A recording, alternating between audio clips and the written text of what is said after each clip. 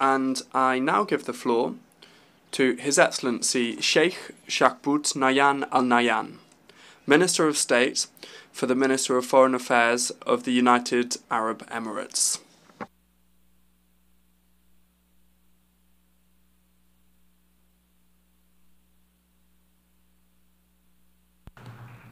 Assalamu alaikum wa rahmatullahi wa barakatuh.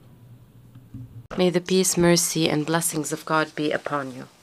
Mr. President, at the outset, I would like to thank His Excellency Dennis Francis for his outstanding leadership of the previous session.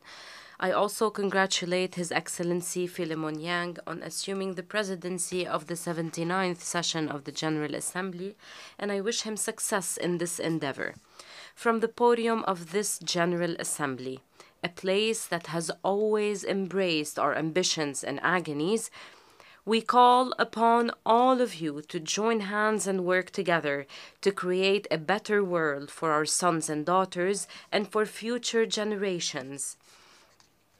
A better world in which they can enjoy a decent, prosperous, and stable life. A world in which all political, diplomatic, and economic capabilities and the latest technological and scientific advancements are harnessed to preserve life in all its forms.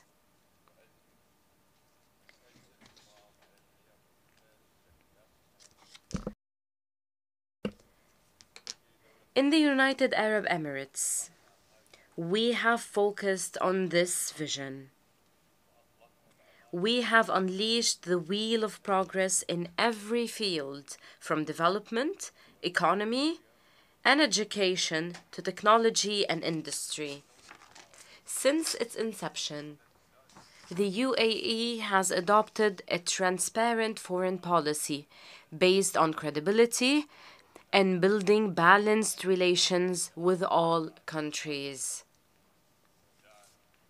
This includes supporting regional and international efforts aimed at achieving stability and reducing escalations, encouraging dialogue and building bridges, as well as resolving crises instead of merely managing them.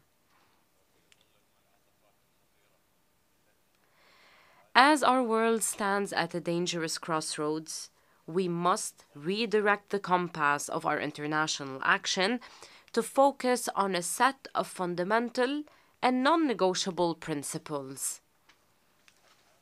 Most importantly, we must stand united in the face of contentious issues, support all peoples without applying double standards, ensure the protection of civilians, uphold the rule of law, as well as commit to human rights and respect the principles of good neighborliness.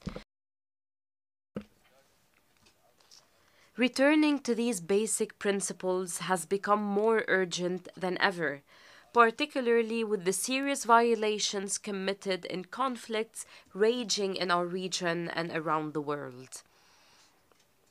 These violations have deepened human suffering, erased decades of progress, and caused widespread displacement, creating massive refugee crises. This has also increased the burdens on concerned and neighboring countries, particularly with the ongoing bloody wars on the Gaza Strip, the wars in Sudan and Ukraine, and the crises taking place in Yemen, Syria, Libya, Sahel, Afghanistan, Myanmar, Haiti, and other countries. It must be recalled that even wars have rules. Parties must respect international law, including international humanitarian law. In Gaza, an immediate and lasting ceasefire must be reached. Rapid, full, and unimpeded access of humanitarian assistance at large scale must be allowed, and the hostages and detainees must be released. The relevant Security Council resolutions must also be implemented. We must act wisely in response to the rapid developments threatening our region.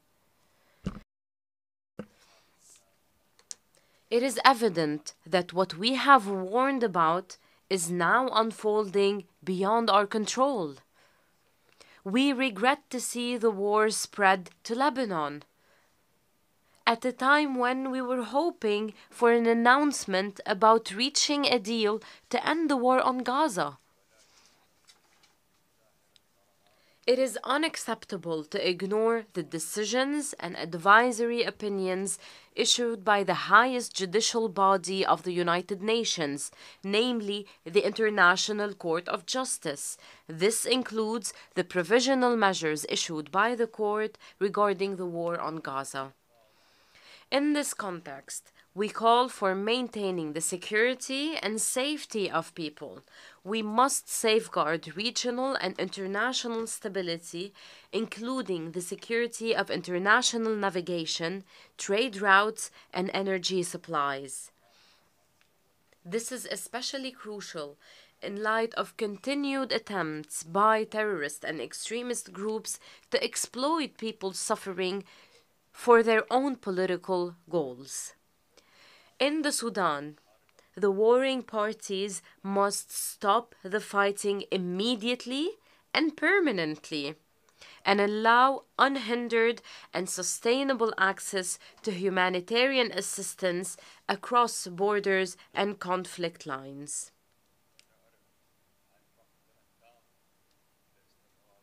We completely reject the continued targeting by the warring parties of civilians and their obstruction of the delivery of humanitarian assistance. We strongly condemn the blatant attack launched by the Sudanese armed forces on the residence of the ambassador of the United Arab Emirates in Khartoum on the 29th of September 2024.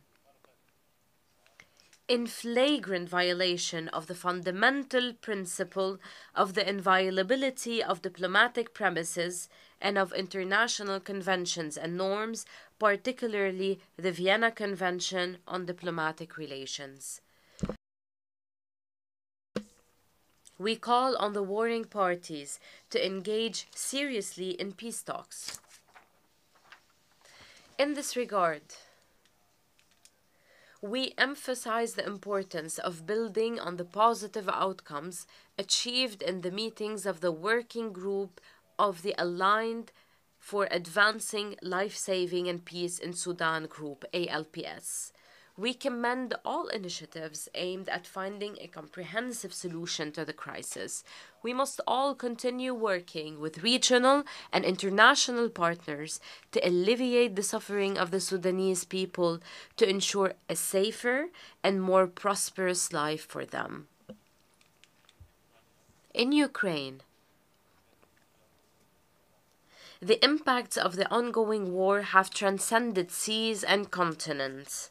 Therefore, it is imperative to find a peaceful solution to end this conflict, which has increased global polarization, created refugee and prisoners crises, and affected global food security. Through our continued engagement with all parties, my country contributed to the release of around 2,000 prisoners of war through mediation efforts between the Russian Federation and Ukraine. We continue to push for dialogue and de-escalation, and we support recovery and reconstruction. As we speak of resolving protracted crises, we must reiterate our full support of Morocco's sovereignty over the Moroccan Sahara region, as well as for the Autonomy Initiative to maintain the territorial integrity of the Kingdom of Morocco. Mr. President, in numerous crises, my country refused to allow the international response to be obstructed by growing global polarization or obstacles imposed by warring parties. To this end, my country has sought to overcome these challenges and has utilized all available means to enable humanitarian work to continue. To help all those in need around the world, in line with our commitment to the legacy of Sheikh Zayed bin Sultan Al Nahyan, the founder of the UAE. Today, His Highness Sheikh Mohammed bin Zayed Al Nahyan, President of the UAE, may God protect him, directed $100 million in urgent relief aid to the brotherly people of Lebanon to support them in facing the current challenges. When the war intensified in the Sudan, pushing millions of people towards a multidimensional humanitarian disaster, the UAE devoted its efforts to supporting the Sudanese people. We recently contributed $100 million to support UN efforts to address the humanitarian repercussions of this war in the Sudan and neighboring countries.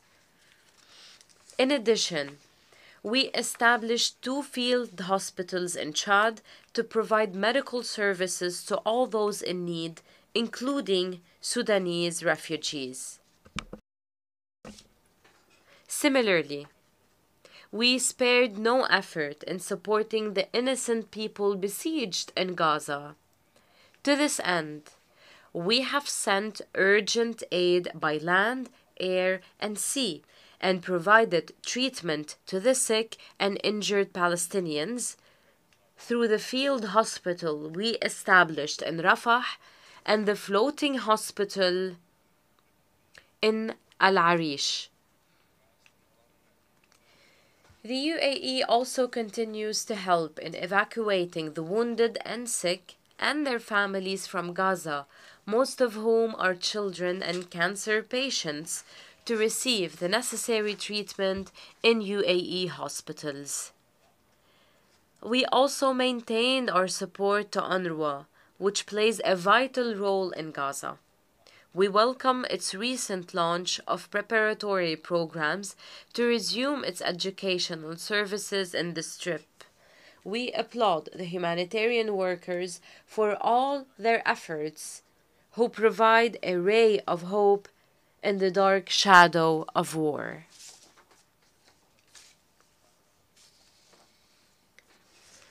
If we want to bring an end to the 7-decade-long vicious cycle of the Palestinian issue, then we must take concrete steps towards the establishment of an independent Palestinian state with East Jerusalem as its capital, based on the 2-state solution. We must also consider the establishment of a temporary international mission in the Gaza Strip upon an official request from the Palestinian government to address the humanitarian crisis, re-establish security and law, and reunite Gaza and the West Bank under a reformed Palestinian Authority. This would enable the Palestinian Authority, after it is reformed, to take firm steps towards reaching a comprehensive and just political solution for the Palestinian issue. My country believes that the state of Palestine, which just a couple of weeks ago took its new seat in this hall like every other nation, has fulfilled the requirements for full membership in this organization. It deserves to be recognized by all states as a fully fledged state under occupation. Mr. President, in parallel with our efforts in these files, my country renews its demand to Iran to end its occupation of the 3 UAE islands, Greater Toomb, Lesser Toomb, and Abu Musa. These islands are an integral part of the UAE. We will continue to urge Iran to respond to our repeated calls to resolve this issue, either through direct negotiations or by resorting to the International Court of Justice. In all other issues, the UAE believes that the best way to resolve crises is through diplomacy. We cannot fight fire with fire.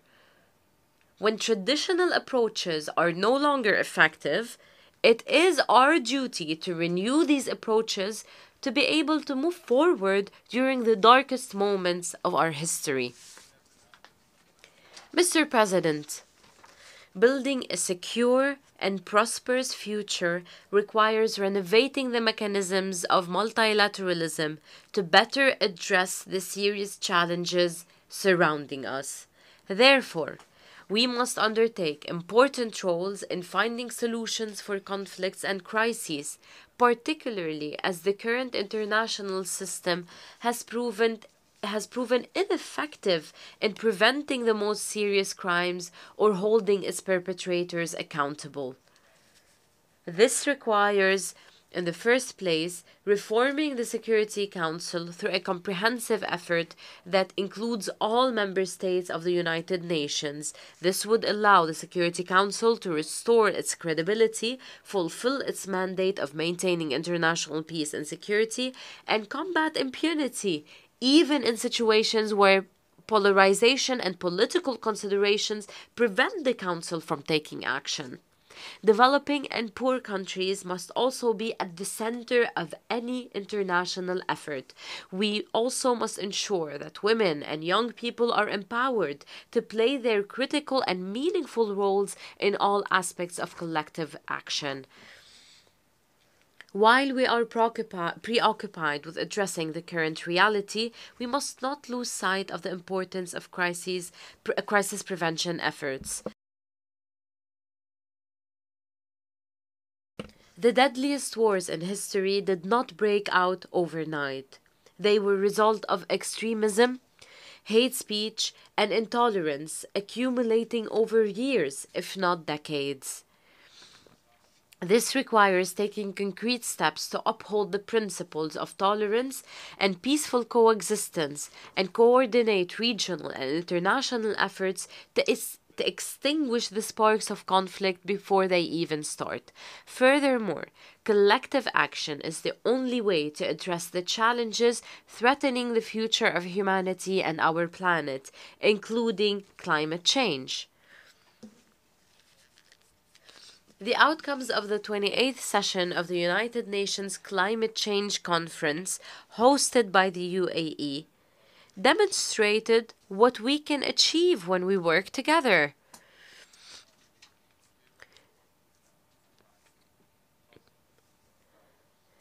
The historic UAE consensus, adopted by 198 countries, embodies a global consensus on developing measures to prevent global warming above 1.5 degrees Celsius and operationalize the Loss and Damage Fund to compensate the countries most affected by climate change. We will continue to cooperate with everyone to support climate action and clean and renewable energy solutions, including through the Troika of the Presidencies of the Conference of the Parties initiative with Azerbaijan and Brazil to provide a concrete response that contributes to the achievement of the objectives of international climate agreements. We will also continue our efforts to address the issue of water scarcity and provide sustainable clean water for all, including through the UN Water Conference, which we intend to host in the UAE in 2026 in partnership with Senegal. Our other initiatives in this field, most notably, our other initiative in this field is most notably the Mohammed bin Zayed Water Initiative launched this year. With this forward-looking spirit, we seek to explore and harness the potential opportunities provided by advanced technologies, as well as transform emerging technologies, such as artificial intelligence, to find innovative solutions for our businesses, lives, and government services. We believe that international attention and investments should be directed towards these technologies to accelerate sustainable development and achieve transformative shifts in addressing the challenges we face in different fields. This will allow the bridging development gaps and supporting progress for all. Mr. President, let us seize this opportunity to reform international collective action, our refuge in difficult times. Let us work together, hand in hand, to create a bright future that the next generations will be proud of. Thank you, Mr. President.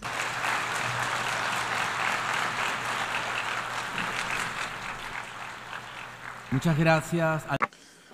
I thank the Minister of State for the Ministry of Foreign Affairs of the United Arab Emirates.